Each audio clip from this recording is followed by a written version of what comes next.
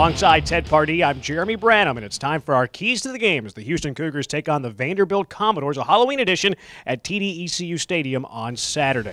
Let's start with the Houston Cougars offense. A little slow out of the gates against UCF, but they got it rolling there pretty quickly. Boy, they sure did, Jeremy. This is the Cougar offense that is #1 in the American Conference, leading the conference with over 561 yards every week.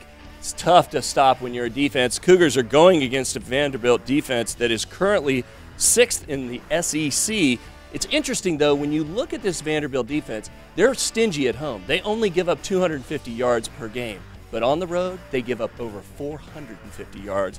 That's a huge advantage to the Houston Cougars. Taking a look at the Houston Cougar defense going up against a Vanderbilt offense that, while statistically not great, but you know they have the size and the athleticism. Well, listen, this is going to be a big test for the Houston Cougar defense. You're talking about the #2 defense against the run in the conference going against the #8 offense in the SEC. I was a little surprised to see that Vanderbilt was as good as they are, but the big picture on this is that the Cougar defensive line is strong, and the linebackers, those are the guys that make the big plays. And when you want to stop a running offense, it happens up front.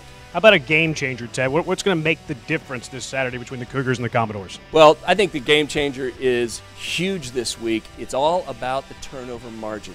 The Houston Cougars are leading the conference with a turnover margin right now that is plus 13. That is huge. You're going against a Vanderbilt team that is minus 1.29.